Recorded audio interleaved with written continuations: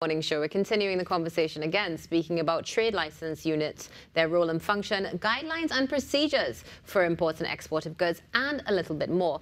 Joining us in studio is Sandra Peter Sarabjit, the Acting Chief Trade Officer, to really get into the details. Good morning, Sandra. Good morning, Natasha, and good morning, Trinidad and Tobago. How are you today? Fine, thanks. It's wonderful to have you with us on the show for a conversation that I think is a bit overdue. Yes, to be honest with you, when it comes to the trade license unit, many, if we do know or we have heard, we're not too sure exactly what takes place, and others haven't heard. So can you give us a breakdown of the unit? All right, so the Trade License Unit is really a department of the Ministry of Trade and Industry. As you know, Trade and Industry is one of the frontline government ministries. This unit, as other units within the ministry, supports the ministry's mandate. As you know, that is to promote business, trade, industry, and of course to facilitate investment. So our unit supports that mandate by administering government policies as they relate to specific laws. So essentially, it's an implementation type unit implementing government policies.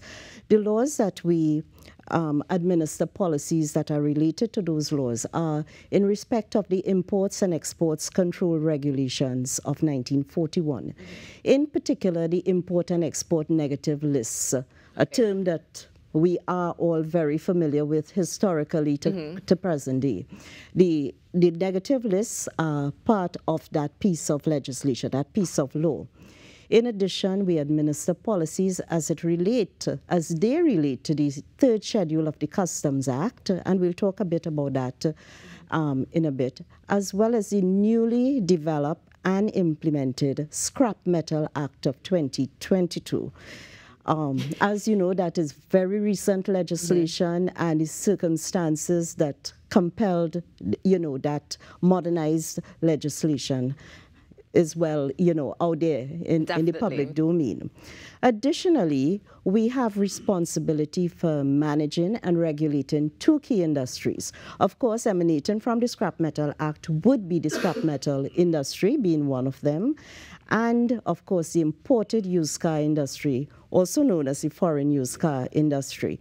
So our services is from a policy perspective as well as a direct intervention into two critical industries. And these are a lot of services. Are there any other services that are offered?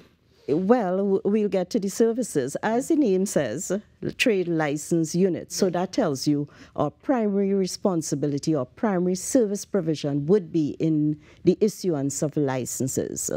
So we issue licenses for items on the negative list. Now, let me just elaborate a bit about the negative list. Yes, please do. Because we would have been familiar with a negative list from many years ago, and we think of it as something overwhelming, overpowering. We would have thoughts that, these are things we can't have, but we can have them. We can trade with them, we can import them, we can export them, but they are regulated in a sense. Now, you may not be aware, but goods, when you import and export, are subject to a licensing regime. Okay.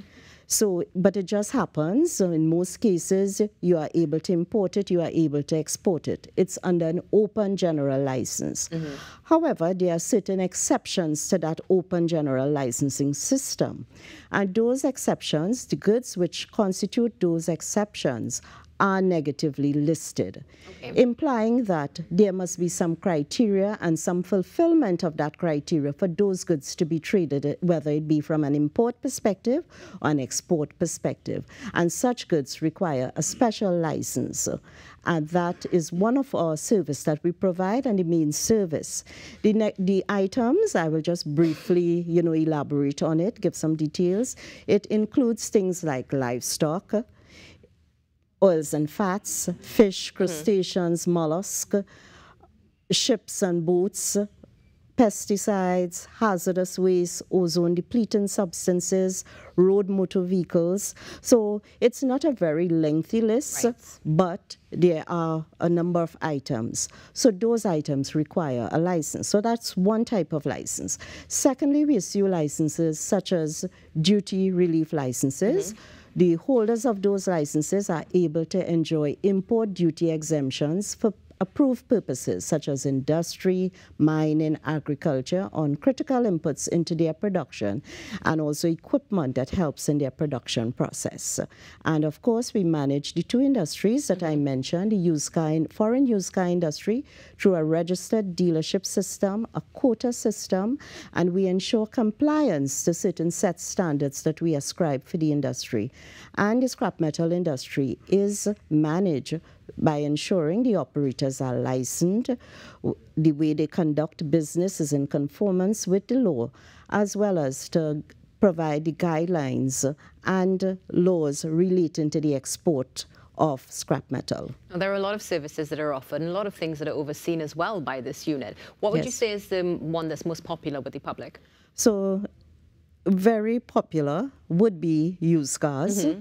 Foreign used cars, whether they are for personal use, so as an individual you may wish to import your vehicle, or you may be one of our registered dealers who would be importing vehicles for trade use, as well as companies, businesses may, import vehicles for company use. So vehicles, used motor vehicles, form a big chunk of the work that we do.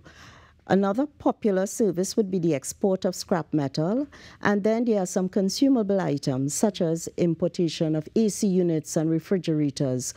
Those require licenses because they are all outfitted with refrigerants, and as you know, those are ozone-depleting substances. We have obligations under the Montreal Protocol to adhere to.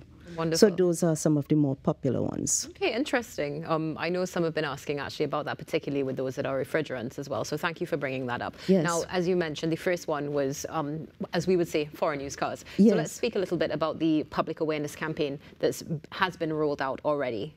Yes, so we started a public awareness campaign since the beginning of this year. We have been doing some public awareness via the media. We are, at the various television stations, bringing awareness to our public campaign. Now, the public campaign has its genesis in the number of requests that we get for information, which we totally welcome. Because at the end of the day, the public awareness campaign is aimed at ensuring that business is conducted in a very easy and efficient manner. So the more information and more direct information a client, a stakeholder is provided with would enable them to be able to conduct their business in an efficient and effective manner. So public awareness is geared towards that end as one of its primary reasons. Secondly, we have noted a lot of misinformation out there in terms of how you can import items on the negative list. So this is intended to ensure that all consumers are well equipped with the information, they are outfitted with the tools to ensure that their import-export process is a very easy one. Absolutely. All right? And we have also noted a number of incidents with respect to, some fraudulent activities related to the imported used cars and accessing those vehicles. So the campaign is geared towards ensuring that you are provided with that information to make informed choices.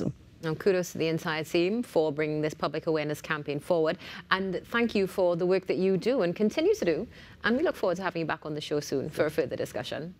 Thank you. It's been our pleasure. Speaking about a public awareness campaign that is coming up and the trade license unit role and function, you can get more information at tradeind.gov.tt. This is the Now Morning Show. We'll be back right after this break. The time